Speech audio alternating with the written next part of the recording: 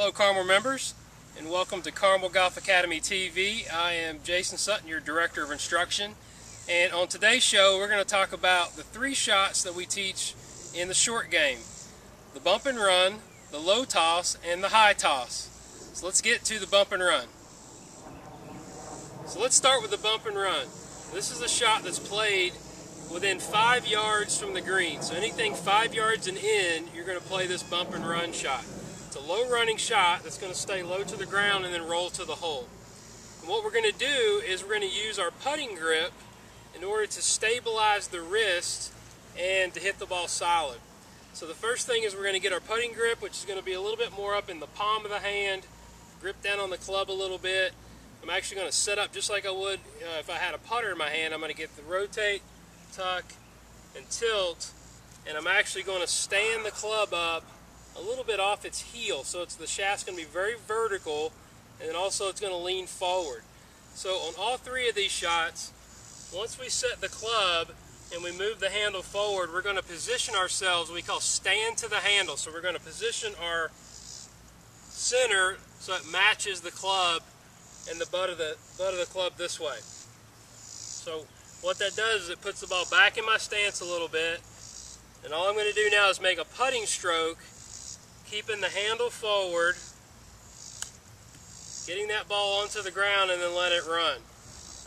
The thing that we must avoid is letting the left wrist break down. That's the ultimate killer that's going to create poor contact.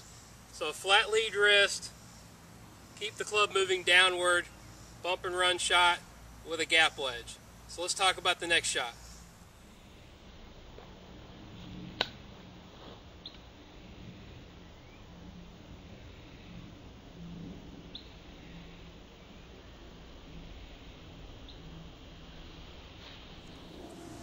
So for the second shot, what I've found from teaching a lot of lessons is the language of chipping and pitching can become very confusing.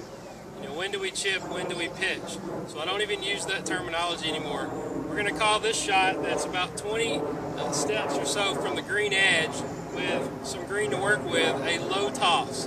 So we're simply imagining that we're tossing a ball onto the green, landing it a couple of paces on, and then letting it release to the hole. So we don't need to throw this super high up into the air. It's sort of a medium trajectory shot. So as we set up, I've got my 56-degree wedge now. I'm going to set the club down the way I want the club to be contacted, which is a slight forward lean. I'm going to stand to the handle, which is positioning the butt of the club into my stomach.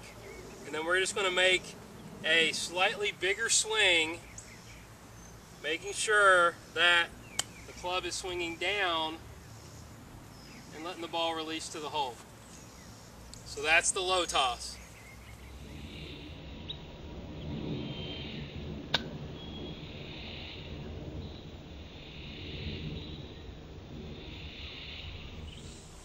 So the last shot we're going to play, we've found ourselves with a bunker in between where our golf ball is and the hole with a lot less green to work with. I've only got about probably 15 feet of green to work with, so we definitely got to go more up in the air. So we're going to play now the high toss. We've covered the bump and run, the low toss, now the high toss. It's going to be a higher shot, a little more trajectory, a little softer landing with less roll. So now I'm going to position my shaft with a 60-degree wedge in a neutral position, not forward but neutral, to add some loft to the club. Stand to the handle, right, which is going to put my golf ball a little bit more towards the middle to slightly forward in my stance. And then from there, we're going to go ahead and make a little bigger swing where we start to see some hinge where the club head gets above my hands. So it allows the club to swing down. I see a lot of you out there taking the club back to the inside, and that's going to cause you to swing too much to the right and then possibly scoop it and hit it thin. So I want to make sure that club is going up and down.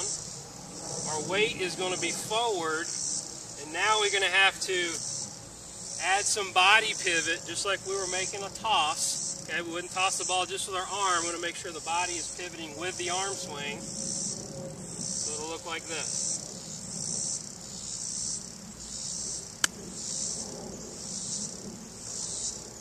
Nice and high, up in the air, soft on the green. So thanks for joining us today on the Carmel Golf Academy TV.